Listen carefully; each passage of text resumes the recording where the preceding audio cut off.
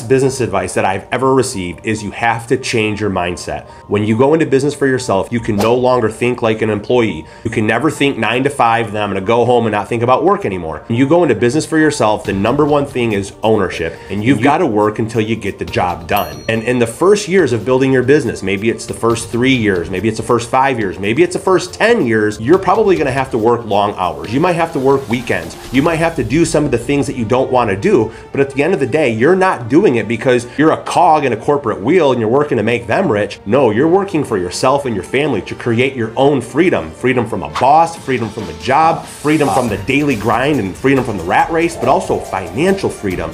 When you own the business and you're working for yourself, financial rewards could be that much greater as well. You can get yourself more free time, more choices, more options. And yeah, there's some sacrifice in the early years as you're building your business, but I can tell you from my own personal experience that it is well worth it.